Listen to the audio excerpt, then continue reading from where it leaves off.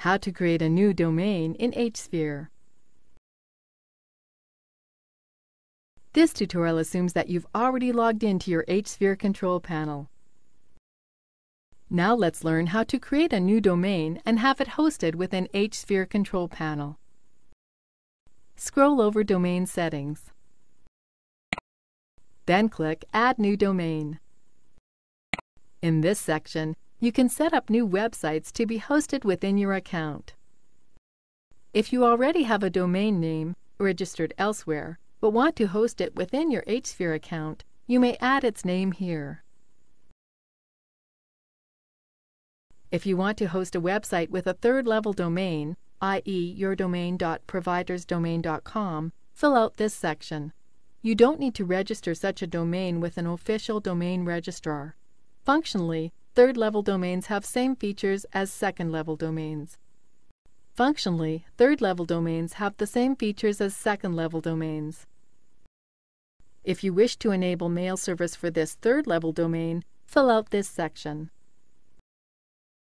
You may also host sites without domain names. In this case, no DNS zone is created, and you cannot use email service, but website management and FTP services are available. You may access your site by its instant domain alias or by a dedicated IP address. If you simply want to park a domain but have it hosted elsewhere, fill out this section. Scroll back up to the top. In this tutorial, we will set up a new website with its own top-level domain. Enter the new domain name here. Then click Submit button. You will have to update the DNS or name server settings for the domain mysite.com at the registrar where you have registered this domain. Usually, the DNS settings are provided to you by email from your hosting provider upon the activation of your account. We're done now! The account for mysite.com has been set up, and you may see it here now. From this area, you may edit your newly created domain by clicking here, or you may delete it by clicking on this icon. You may add a new domain by clicking here.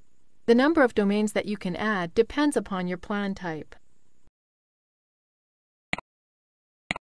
This is the end of the tutorial. You now know how to create, add new domains in your hSphere control panel. Thank you for watching our tutorial. Be sure to let us know if you have any questions.